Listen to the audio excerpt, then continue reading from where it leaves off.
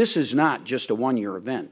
I mean, we essentially have been in the trough since 2000. There have been some years that poverty declined a little bit, income went up, but it's been a rugged road since 2000. So we've had more than a decade of difficult numbers, and perhaps people on the panel will talk about it. I think we can expect that this is not about to end. We can look forward to more poverty and lower income in the future as well.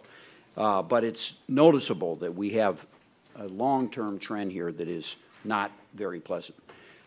Here's the poverty rate for kids in female-headed families and married couple families. It also went up, as all the poverty rates did just about.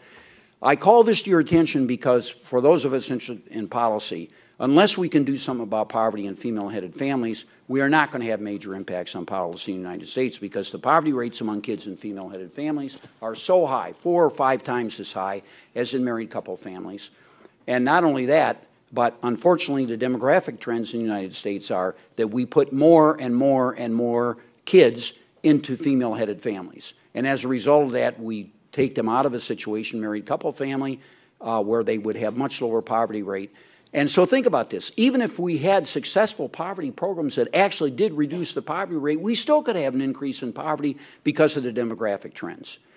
So this is a very important piece of data to keep in mind when you're thinking about what our policies for poverty ought to be.